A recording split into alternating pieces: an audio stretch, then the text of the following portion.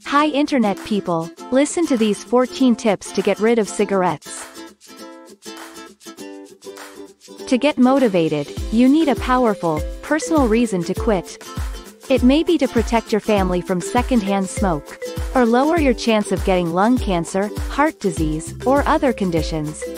Or to look and feel younger. Choose a reason that is strong enough to outweigh the urge to light up.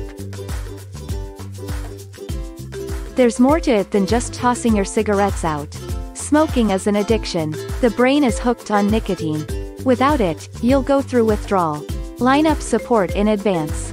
Ask your doctor about all the methods that will help, such as quit smoking classes and apps, counseling, medication, and hypnosis.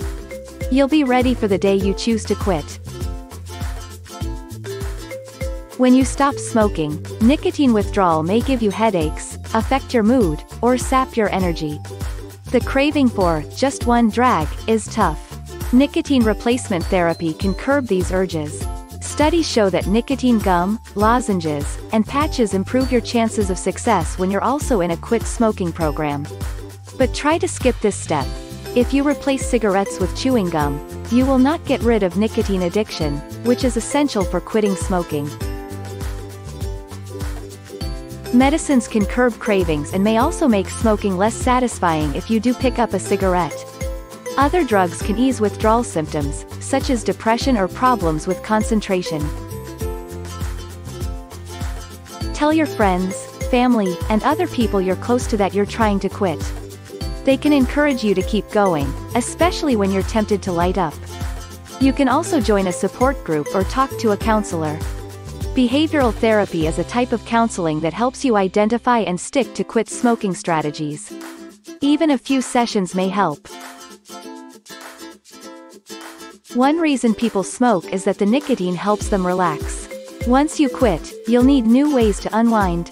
There are many options. You can exercise to blow off steam, tune into your favorite music, connect with friends, treat yourself to a massage, or make time for a hobby. Try to avoid stressful situations during the first few weeks after you stop smoking.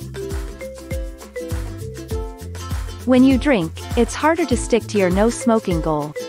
So try to limit alcohol when you first quit.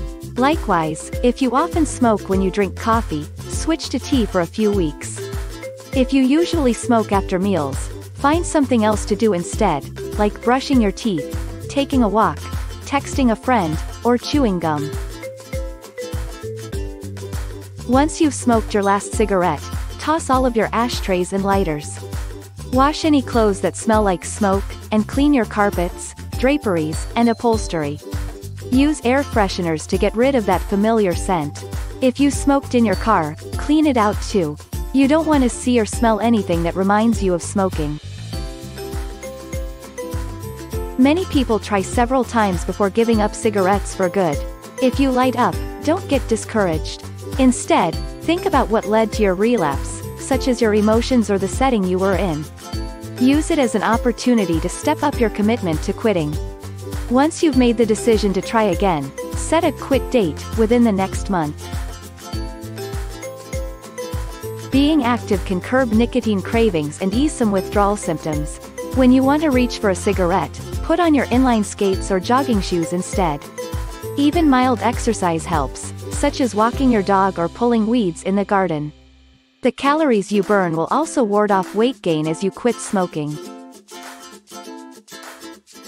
Don't try to diet while you give up cigarettes. Too much deprivation can easily backfire. Instead, keep things simple and try to eat more fruits, vegetables, whole grains, and lean protein. These are good for your whole body.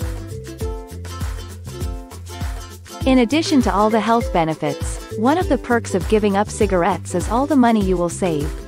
There are online calculators that figure out how much richer you will be. Reward yourself by spending part of it on something fun.